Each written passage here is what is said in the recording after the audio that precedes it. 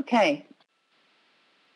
I think we'll get this show on the road. It's 2 minutes past 10. It is the 6th of March, and today is Tech Wednesday again. And this time we have a couple of great speakers. I know Andrea had asked to do this a while ago. He wanted to talk about brushes in Photoshop, the winter brushes in Photoshop. And he invited Kyle to join him, Kyle Webster. So I'm thrilled they're both here. You've seen the polls, Andrea and Kyle. So with that, I think I will change the layouts now. And Andrea, I think you're going to kick this off and introduce what you're going to talk about, who you are, and Kyle. Hi, everyone. So this Tech Wednesday is about winter brushes, and I'm here with Kyle Webster, which is like Adobe Design Evangelist, and he made these amazing brushes that I'm gonna showcase of like I'm doing my workflow with Photoshop and Dimension. But yeah, like let's introduce Kyle with his brushes. So great. Well, thank you for having me. And I don't know how many of you are familiar with this brush update, but just to quickly tell you, about once a quarter, sometimes more often, I'm still producing brushes at Adobe in sets that no longer are part of the larger sets that existed prior to my joining Adobe. Rather, the idea here is that with every update, I try and include enough of a variety of tools to allow someone to download just an update and then still be able to create something finished with a lot of different mark making possibilities. So that's really the goal for each of these later sets. The previous sets were more sort of organized by medium or media, and that's no longer the case. So what I'm doing instead is just trying to create these well-rounded, really fun sets, and sometimes I even throw in some kind of experimental stuff, such as the Scribbler brushes, which are in this set now. So shall I go ahead and share my screen?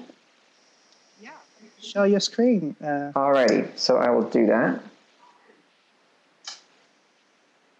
Okay. All right, so I'm in Photoshop here, and I've opened up the winter brushes here in my brushes panel. I wanted to just quickly review what the brushes are for those who haven't seen them, and also just mention a little bit about how and why I included them in this set. Maybe talk a little bit about process and how these things come to be. Over here on the right, I was just making a little color palette, but I'm really not that happy with it. So I may use it, I may not, we'll see. So I always try to include a few drawing tools. And so for this set, we have a brush that was actually inspired by Mitch Gerads, who, if anybody out there reads comics, he's working on Mr. Miracle with Tom King.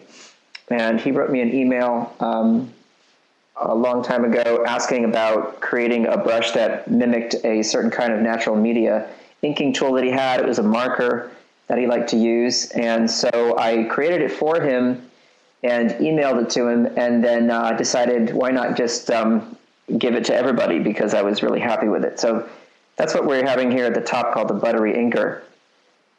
And what I like about this is that it allows you to use the tilt of your stylus if you have a more, I would say, sophisticated setup where you have either a Wacom Cintiq or Mobile Studio or a more professional tablet that they make. You'll be able to use pen tilt in addition to pen pressure to control certain parts of the brush, or attributes of the brush. So there's already a built-in texture that's pretty subtle, but if you tilt the pen away from vertical, you actually engage with that surface more and wind up revealing more of that texture. So the lines I'm making right now are the result of me tilting my pen away from vertical. And what I mean is, if this is the surface and this is my pen, this is my 90-degree angle. So if I were drawing with the pen perfectly upright, making contact with the surface here, I would get a line that looks like this. So it's perfectly sharp, and you don't see any of the texture really coming through other than on the edges of the stroke. Whereas if I tilt my stylus like so and draw more with sort of the side or the barrel of the pencil, not the stylus, excuse me, not the tip, then I'm going to get marks that look like this. So I'm getting more of the texture coming through. So that's a really handy thing, because then you can do a combination of different sorts of marks with a single tool. And when you want to really work more lightly, you could do something like draw your eye, and then if you want to add a little bit of tone here or in the iris or something, I can simply tilt the stylus and do that. But I can still get those bold lines when I need them by bringing the stylus more upright. So I hope that makes sense to everybody. So there are a couple of other tools in this set that do that. Like I said, I like to include enough things for everybody to be able to do more than one thing. With these newer sets, they're not so hyper-focused. So there are a couple of other inking tools in here. We have the Golden Age inker, which is a nice sort of line that gets broken apart as you draw. These were inspired by, these Golden Age inkers were inspired by advertisements I saw that were drawn in the, I guess, 50s and 60s, sort of the golden age of the Mad Men era, so to speak. And a lot of the draftsmanship there, what they would do is they would use the Lucy machine, which is where they would trace a photograph. And in tracing the photograph, they would use this sort of broken line, and it gave more of the impression that you were looking at something that had been just hand-drawn. But of course, they were using this reference from the photos. But there was always this nice broken quality to the line. And so that's what these have in them. And what's really nice, too, is that no mark is going to be similar to the next. So every time you draw with it, you get a completely different line. I'm a big fan of randomization in brushes. I don't like there to be, depending on what's going on, but I most of the time don't like there to be a really discernible, obvious repeating stamp. So I try and avoid that, especially for drawing tools and inking tools. So this is just a variant of that same brush. And I glossed over these watercolor draggers. They're in a different category. And this is a category where what I like to do is be able to just put tone somewhere on the surface and then just play with it. And so these take advantage of Photoshop's brush settings for wet edges, which is something that doesn't often get used, because if you don't know how to combine the other settings in the brushes panel with wet edges, you often get sort of a very boring sort of a mark. And but by combining it with texture and a dual brush and transfer, you can actually create some really interesting effects with the wet edges. So that means that the strokes I make have just a little bit of a darker edge to them. But depending on how much pressure I use, I can also create some pretty interesting effects in the interior of the area I'm painting as well. So these two brushes take advantage of that, and they're just good for just putting some interesting tone down on your canvas without it being obvious that you're using a digital tool. So it has a really interesting natural sort of look to it. The other thing I like about this too is that it responds to rotation of the pen, and that's something that's confusing for a lot of people, because they think you need the Wacom Art Pen to achieve rotation. You actually don't. You just need a pen that responds to tilt. And all I'm doing is turning my wrist. I hope you all can see the stamp on the screen as I'm doing this. So here we go. All right, I'll move on to the background brushes. This is something I pointed out at Adobe Max, which is taking advantage of color dynamics in Photoshop. Basically, color dynamics allow you to paint more than one color in a single stroke. So these brushes were created, again, sort of because of customer demand. People wanted more brushes to quickly fill in and paint backgrounds with that had some life to them and some interesting patterns and shapes, as well as some color variation. And so this is meant to answer that request. And you can see that in just a matter of seconds here, I can fill an area, and there's a lot of interesting stuff happening here with the color variation. That's because color dynamics are activated.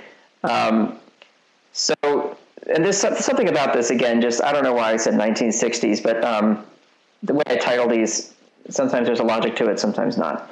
But this is just really a nice way to be able to add a lot of variation to an area that you're painting with some strokes without having to go and change the color constantly. So just as a backdrop, I think this really can do wonders for your work. There's also a little built-in canvas texture in this one. Comes through here and there when you need it. And that's also controlled by pen pressure. And then I had another one from this. This is the background 2, and it has a much more gritty sort of look to it, as you can see here. And combining the two and sampling color as I paint just gives me these really interesting backgrounds, and so that's why they're called background brushes. Also, the Whisper brush is just a softer paint brush for anybody that's working and just needs a sort of a soft effect with edges that aren't so sharp. This is really great for that. It's good for painting elements that are in the distance. Maybe you've got some hills off in the distance that you're painting, and they just kind of, fade into something else. This really works nicely for that. Very soft transitions are possible. Everything, again, is responding to the tilt. And if I want a sharper edge, I can use more pressure, and it actually creates a sharper edge with that same brush. So pretty versatile, like so.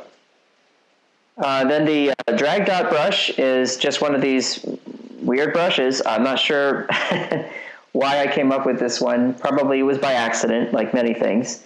But I like it because no matter what you do, again, you're going to get a stroke that does not immediately follow what came before it. So even though I'm using the same primary stamp, the dual brush stamp in here, which is this dot pattern, along with the texture that's being exposed, create a really nice random effect every time. So I find this useful for if you were going to paint any kind of a textured area like sand or rock or something like that. I'm sure you'd find many other uses for it. But with really light pressure, I can just expose the texture, and the dual brush, but with a darker or heavier pressure, rather, I can carve around it. So even something just like this, to me, resembles a rocky surface here. And I can just outline that. So for comics artists and people like that, maybe you want to throw some rocks in the background, you could just do that with this one single brush in a really short amount of time. And then there's some others. Similar Broken Brush has some similar stuff going on. And then the Concept Art Chopper is really just a brush for concept artists who are looking to quickly work with darks and lights to paint out a scene. So this is for people who work at video game art and film art, and they're just trying to paint in some atmosphere and get a couple of elements defined before they move on to some kind of tighter rendering. It just works really well for that. It's really loose, it's really textured, great for that kind of work. And now we get to the scribblers, and the scribblers are meant to just be a lot of fun for filling in scribbly textures and patterns. So what I found is nice for these is that, I could paint a shape, like maybe this is going to be some kind of a plant, a bush, whatever, and then grab a color that's just a little bit different and use one of the scribblers to add some interest in there. Like so, if you grab a darker color, to the bottom. And like that, you know, for picture books with doing kids literature and things like that, this is just a really fun way to quickly add some texture, like so. And there's a bunch of them. So the scribbler loop, you can see what that does. And scribbler long crayon, this is a nice one. Again, lots of ways you could probably use this. Some of them take advantage of color dynamics again, some of them don't. You could always just activate them if you wanted to do that. Some respond to direction, some don't. This one responds to the direction I move my stylus. So that can be really handy if I know that I'm, for example, painting some feathers on a bird, and I want the feathers to all move in the same direction. They will follow my cursor, just like that. Let's see here. The curl brush, similar stuff. Graphite one. We've got a really tight line brush. This could be good for comics artists as well, for many reasons. But I also like this one just for a texture because it's responding to the tilt, or rather the angle of the pen, so that I can have all these lines follow the direction of my stylus and the tilt as well. And then we get to the last little bit here. We have a fat bristle inker. This is really just for people who are doing exactly that. They need to draw big, heavy lines that have a sort of brushy quality to them. The moppy brush is similar, only it also takes advantage of those wet edges, which is great. So you can sort of overlay it several times, get darker and darker as you paint. So a lot of control there. And when you're ready, you can size it down and get some details in there, like so. And again, just striving for something that has a sort of natural media look to it, not so digital, you know? The large Marge, really big brush. This is a 250 pixel inking brush. So anybody doing what I guess if you were going to do some kind of Japanese calligraphy or something, you could really knock that out of the park with this. And it responds again to tilt. So as I tilt away from vertical, I'm going to get more texture coming through. And as I tilt up towards 90 degrees, I'm going to get a heavier line. The Pastel Wolfie is a little pastel brush. Couldn't get away with not including some kind of a nice dry media brush in here for anybody that's into pastels and those kinds of effects. It's best to use a really light touch with this so the texture comes through and you can do some nice sort of color blends like this. This is called the Pastel Wolfie because my son, who's 8 years old, was standing next to me while I was designing this one and had some suggestions for it, so I named it after him. And finally, we have the hard pastel brush, so that's a nice complement to this other brush. They use the same texture, so there's consistency there, but you can get the hard edge effects with this one and then go back to the Wolfie for some softer effects to lay over.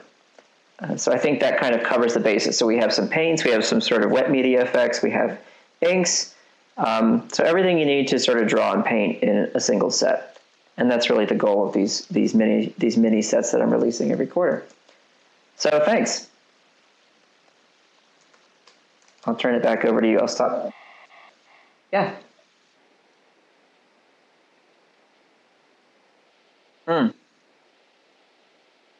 Yeah, that's all there is to it. We're keeping it simple. We want people to be able to keep track of when things come out. One of the questions was about the naming. So, you call them winter brushes. Is that, you know, at one point there was a discussion about them having themes and things like that. Like winter brushes might have some brushes for snow or things of that nature. But that became too restrictive, and I thought that if they're that highly focused, again, that really isn't that useful for the customer.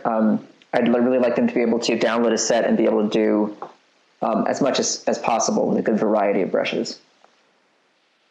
So in the most recent update, it was put out on Twitter with the Creative Cloud Twitter account, with the Photoshop Twitter account, my own Twitter account, and Adobe Drawing's Twitter account. So following Adobe Drawing, Photoshop, or myself on social is helpful. So Twitter mainly. there a I way they can get believe notified? we'll be posting the next one on Instagram as well through Adobe Drawing. And there was some talk about sending an email out to Photoshop subscribers for the next one. I don't know whether that's going to happen or not, so I don't want to make any promises. I think if you follow me, I make a lot of announcements about these, like when they're coming, and then once they're out, I always tweet about them for at least, a week straight, where I'll just repeatedly mention that they're available so that people who may have missed it the first time will see that. What's your Twitter handle, Kyle? My Twitter handle is Kyle T. Webster. So I'll write that here. Thank you. Let me see. Any questions maybe for I'll Kyle? give you a I don't little... know if they have to stick around, but you can post them here before we get on to Andrea. Kyle T. Webster. And on Instagram, it's Kyle.T.Webster, because I foolishly canceled my Instagram account, and then when I tried to reopen it, they wouldn't give me my old name back. Kat, you're going to have to get on social. That was so interesting. I don't think you'll get an email. Yeah. Okay. Okay, so I'll show you my part now.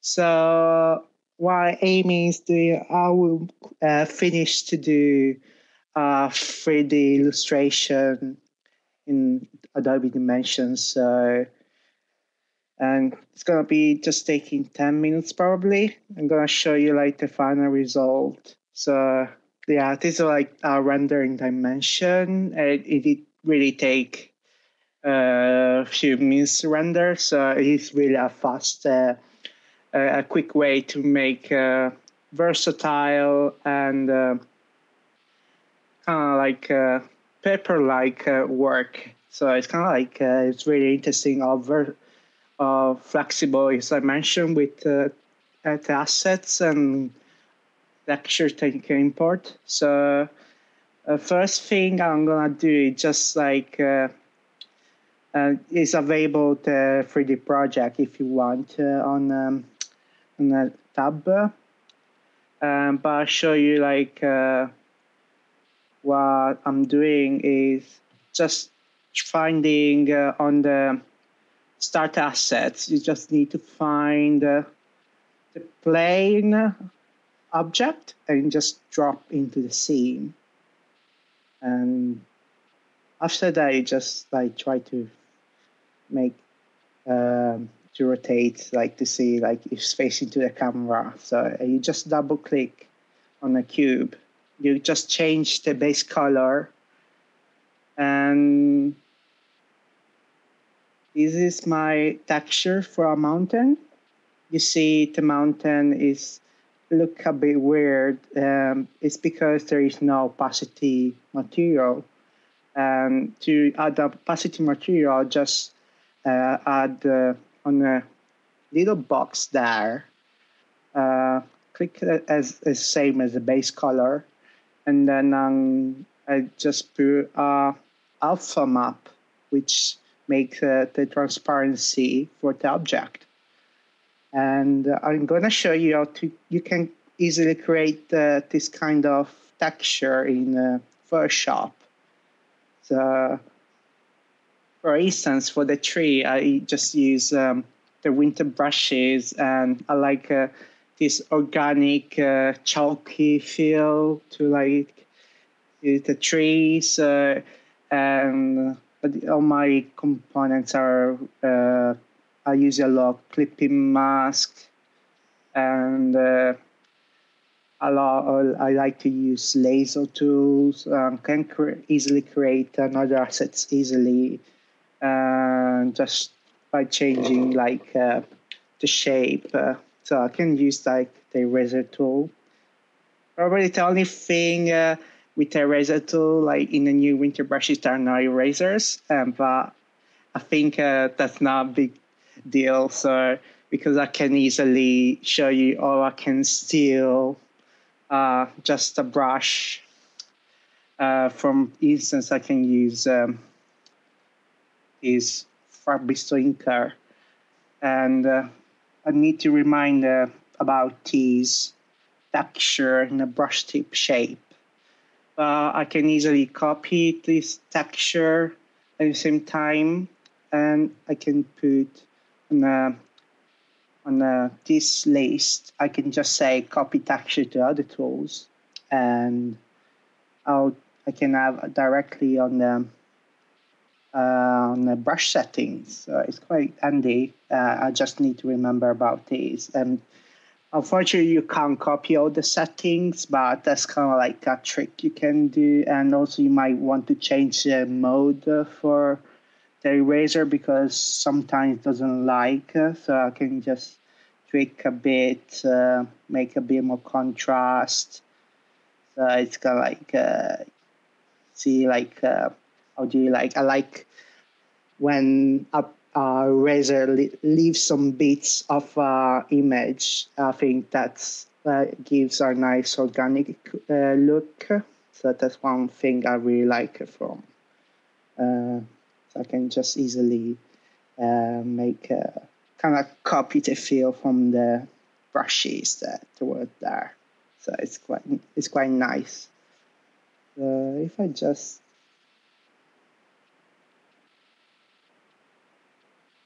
I'm just trying to make another shape for the tree. I can just make a new funny shape as well. It doesn't really care from this art style I like because it's kind of loosey and it's not really precise. It's kind of like childish, but at the same time it's got a nice feel to this kind of like, especially with the dimension rendering, it's really realistic. So you want to be not to be too precise with the shape because it won't look too right. Yeah. Yeah. Sure. Yeah.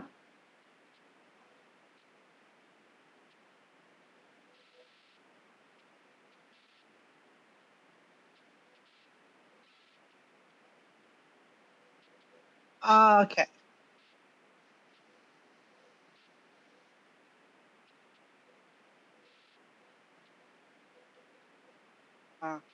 Uh, yeah. Okay, that's quite handy. Yeah.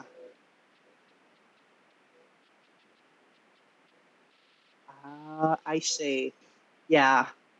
Okay, yeah. Okay, that's quite handy. I never used too much the mode, but I think okay, that makes a lot of sense now.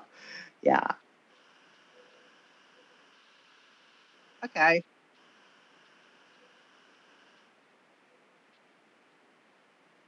Okay, that's nice. Yeah. Okay, now that's perfectly. Thank you so much. Now I'll just use that.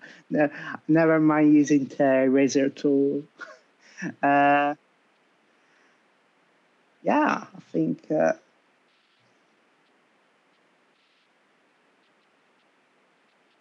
just finishing a few bits. Probably I can add more colors as well.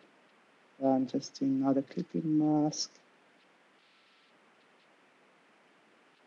I like to, yeah.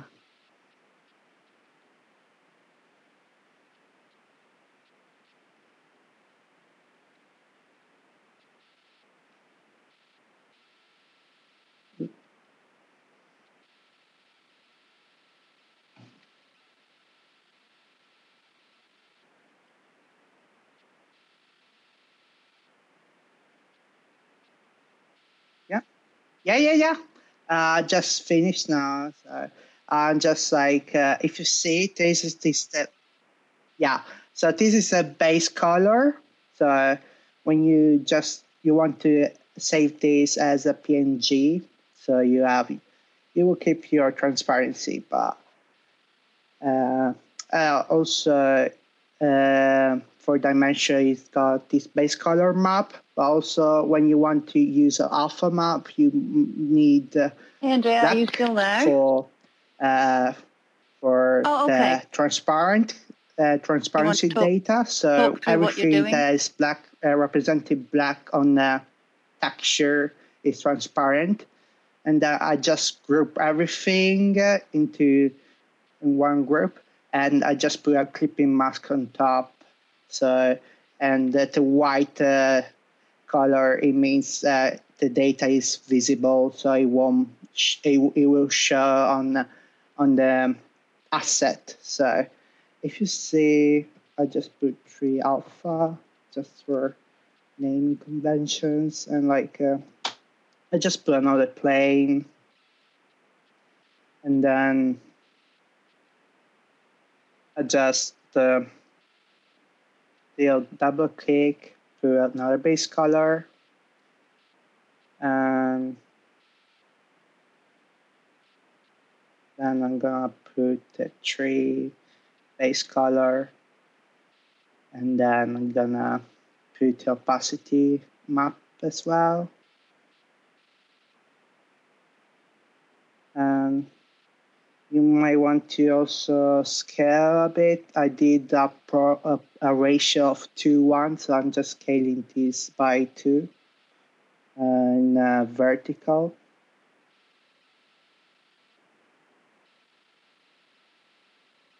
And you just need to rotate.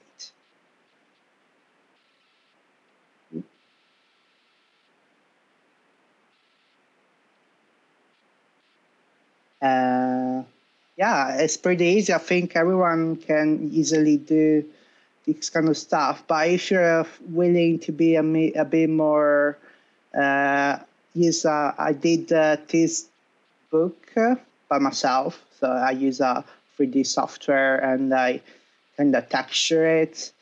But it was really easy to apply the texture in the same way. So I did the texture in Photoshop, and you can easily create as well. So another thing is Dimension's got this really powerful decal system.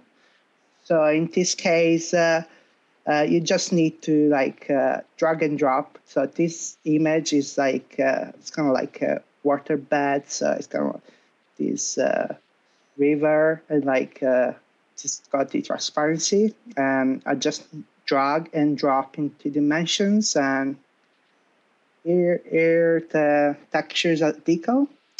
It means it just overlay on top of an object. And you can scale it, you can rotate it, and you can change also the properties. So roughness, it means it will be more shiny, so it will reflect more the environment. And metallic, it would just have more kind of metal feel. So I'm just put 100% roughness because that's what gives the more paper-like feel. And and then if I did put a rock, I'm just putting this funny shape called dodecahedron, and I'm just scale a bit, and I put a rock texture. So I'll show you I did this rock texture in Photoshop, and it's quite convenient. You can easily edit your textures directly from Dimension, just clicking this edit button. You will go just straight in Photoshop.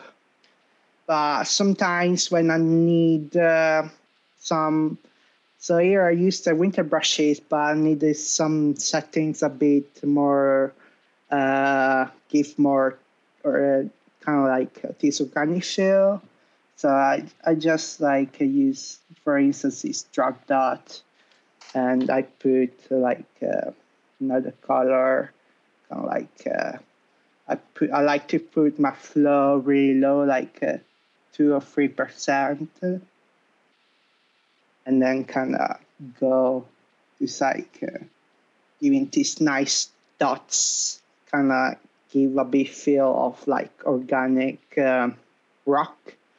So it's kind of like to put some variations. I might just put color dynamics, I put more brightness into it, so I can have nice variations with transparency as well.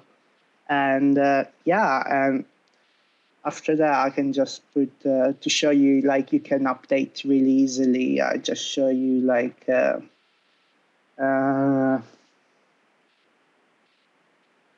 just control save and everything. It will be updated directly in dimensions. I think that's really convenient to like say you can create really easily. And one major features that I found is with dimension you can also share directly online your work.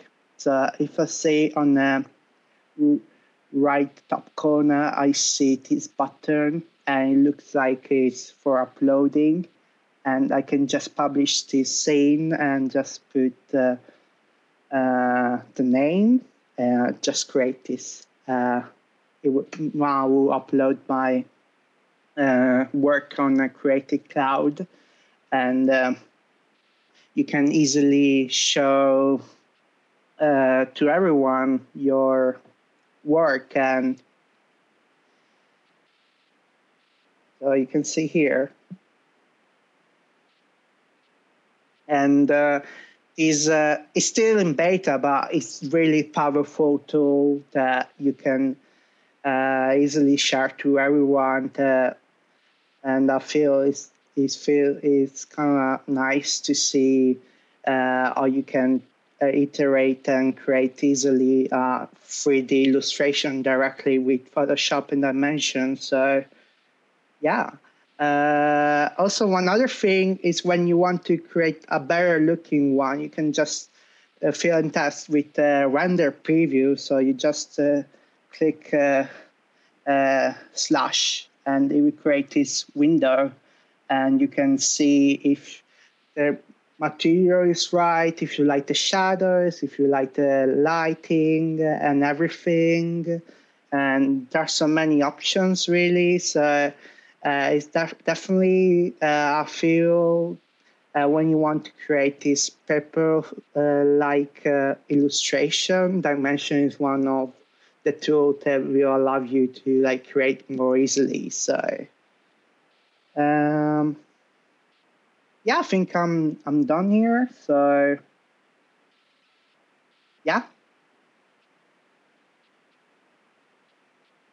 Yeah, so I said it's the same as the book. I said I use this 3D program, but you can easily create also with all these shapes from the dimension and starter asset. But if you want, there are some free 3D programs like Blender, but like for the Andrea? character, it's just a plane. Sorry, there was a question and on show how you you made it that little just character in the front. is and to create that shape, I just made a plane and then put some curves on that, so you can see like it's nothing special really. So yeah, it just paper folded. So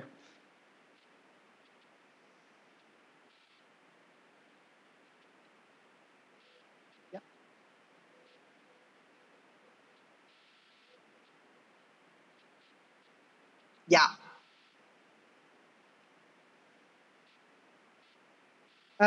You can easily create in Photoshop if you know Photoshop as a 3D tool, and you can like just kind of create an easy shape like this, and then trying. What I'm doing is like trying to.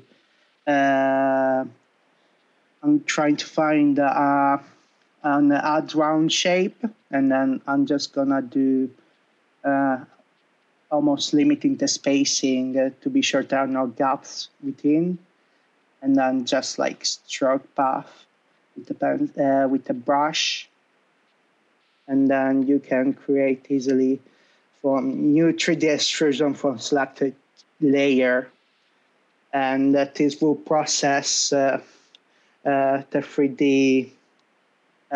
It will change now to the 3D workspace, and you can easily rotate the 3D model. I'll show you you can. Yeah, I didn't use that much, especially because I have my special programs. But yeah, you can easily create 3D models also in Photoshop. And to export to dimension, you just need to click a 3D export 3D layer. Be sure to export to water wavefront OBJ and click OK. But the thing with you want to be perfectly like a perfect plane, so you might want to be sure this method it won't work perfectly with with dimension, because it's not meant to be used in this way Photoshop. So it's kind of like I prefer to use a free software like Blender, or in my case I use 3ds Max, which is a 3D modeling tool, which you can create just normal planes, and you can shape it in whatever way you want.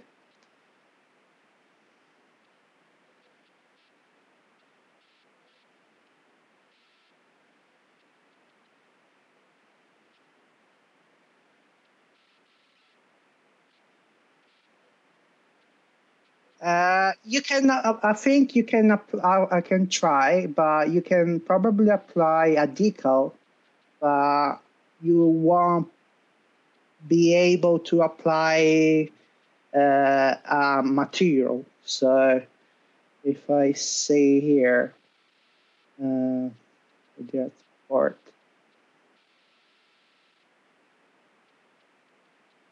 Oh yeah. So if I see here,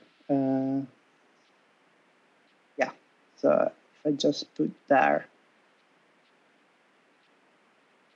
the problem also like Photoshop doesn't have a nice.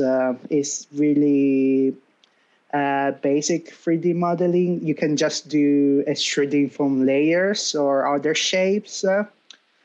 I'm not sure if you can model planes, but if I put this image on top, it might probably work.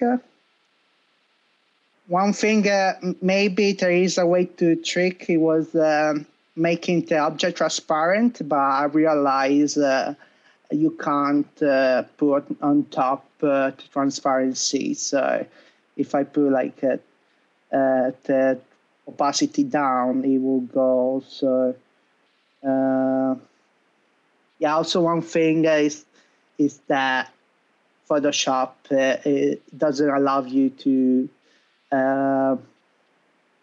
create manage auto materials, and it's quite also complicated respected to other 3D programs. But yeah, you can probably work just with the Photoshop, but it's definitely there is more work to be done in that kind of stuff. I'm not sure there are any questions. Does anybody have any questions while Andrea has the presentation layout open? You may be able to demo any more something questions? for you.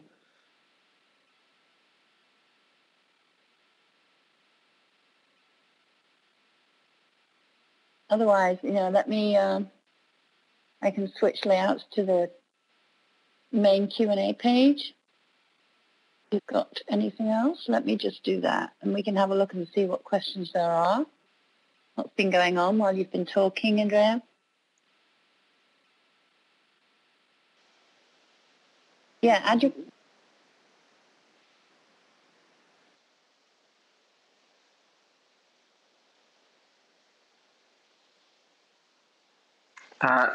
Vanette is asking, where do we download the winter brushes? If you're in Photoshop, can I quickly share my screen there for a minute, or so everybody can see this? Would that be okay? I should have mentioned that up front, so sorry for not doing so. To get any Photoshop brushes, you need to click on your brushes panel. When your brushes panel is open, you'll see this tiny little drop-down menu in the top right corner. And if you click on that, you can go to Get More Brushes. And what that'll do is it will launch a page so that you can go and sign in. And then when you sign in, you're going to be linked to the page that has all the brush sets, including the updates. So I hope that helps. Yeah, I think also it's the same where you're using like also in the new iPad for Photoshop for iPad, it's going to be the same. So I think you can use any brushes as well on like a tablet version. Yes, and in Gemini, you'll be able to import brushes from your brush libraries as well. So if anybody uses libraries, then, if you drag and drop brushes into a library, they will be able to be instantly updated. Okay.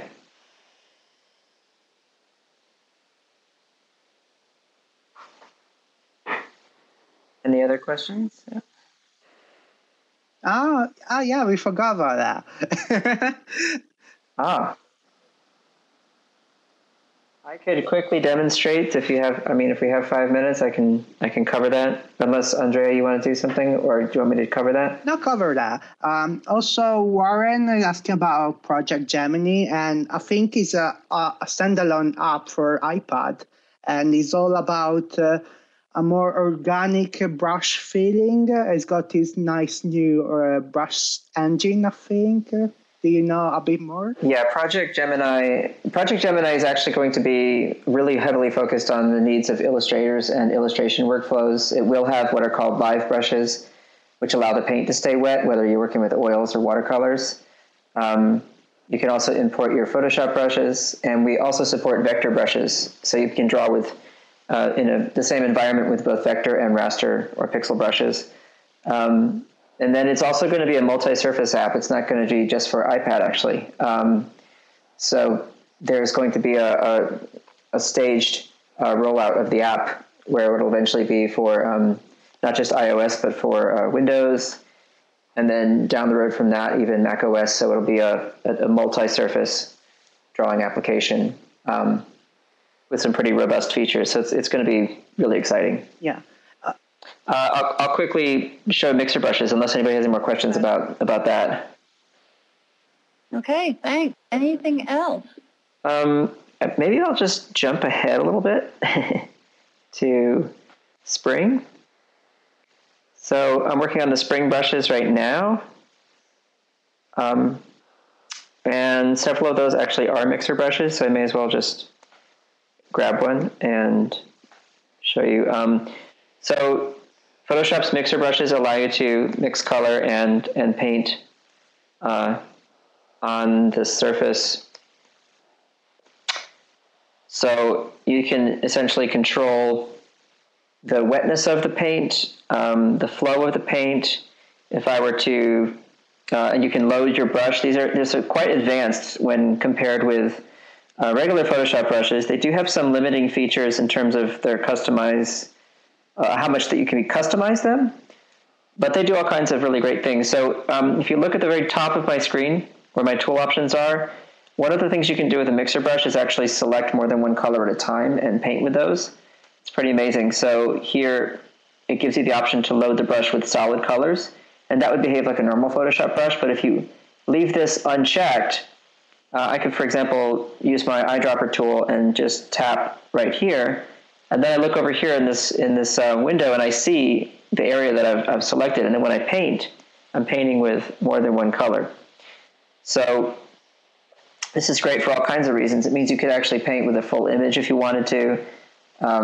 You do lots of 3D sort of effects. The example I always give is I just paint a sort of a sphere, give it a little light source, and then I change my mixer brush to a simple circle. And now what will happen is when I select that sphere, I can do a sort of 3D sort of painting with it. I should make that highlight more pronounced, but hopefully you get the idea. Let's see here. I'll do that. There we go. Lots of interesting possibilities with this. So a lot of hand lettering people like this. If they enable shape dynamics, things like that. You know, you can do these kinds of things that you've probably seen all over the place. These really nice three-dimensional looking pieces of writing. These are achieved with mixer brush. So it not only allows you to mix paint, but also to do these really nifty effects by sampling literally anything from your canvas. What else? I think we don't have time to cover the settings here, like the wetness and the load and mix, but just to quickly show you what load does, this is another thing you can do differently from a regular brush, is you can actually have it run out of paint eventually. So I'm going to reduce the load even more. So as I start to paint, it's not doing it. There, eventually, eventually it's going to run out of paint. And if I reduce the wetness and the flow, that'll help too. So eventually, there it goes. Bye-bye. It just runs out. And that's pretty cool. So if you wanted to, then you could take advantage of that by having it so that you could only paint very short brush strokes. And you can also increase your spacing to make that happen. So I can paint. Well, I'm not doing a very good job of this, but hopefully that makes sense. And then for mixing, that just tells you how much of the paint that's already on the surface you want to mix with what's there. So if I have the mixing set to 0 and I select another color, I can paint pretty well over what's there. It's not going to pick up very much. But if I turn the mixing up to 100, it'll more quickly pick up the color that's underneath it. See? So anyway, lots of power, lots of control with mixer brushes, and lots of special effects that can be achieved, and they're worth looking at. If anybody wants to not bother with any of this, all these settings and trying to figure this all out, you can simply use the mixer brushes in the Mega Pack. They're in the Real Oils category. So the Mega Pack's available to everybody. If you're a Photoshop subscriber, it's already there from the brush site to download. And there are just a bunch of oils in there that are super fun to work with. So give this a try. Okay. Hope that was interesting. Thanks for watching. Okay, we've got 1 minute left. If anybody has any burning questions, otherwise stop the recording. Okay, thanks, Kristen. Good to know. Thanks for the link. Will which vector brushes work with Animate? Can you be specific? Do you mean the brushes that are in Gemini? Right, okay, so I don't know if you mean actually importing the brushes into Animate directly out of Gemini, because they're default brushes in Gemini that are built into the app. We will ultimately support importing vector brushes into Gemini as well, in the same way that we support Photoshop brushes. I have already been on, yes, okay, I see your next question. Yes, I've actually been talking to members of the team who are working on and building Animate, and we have already started conversations about custom brushes for Animate.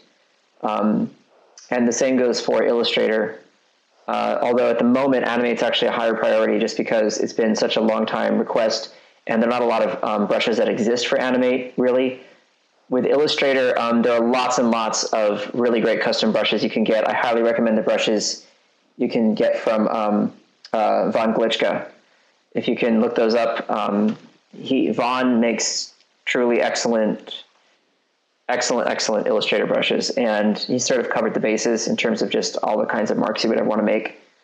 So I would certainly look into what he's created. Animate though is really needs brushes.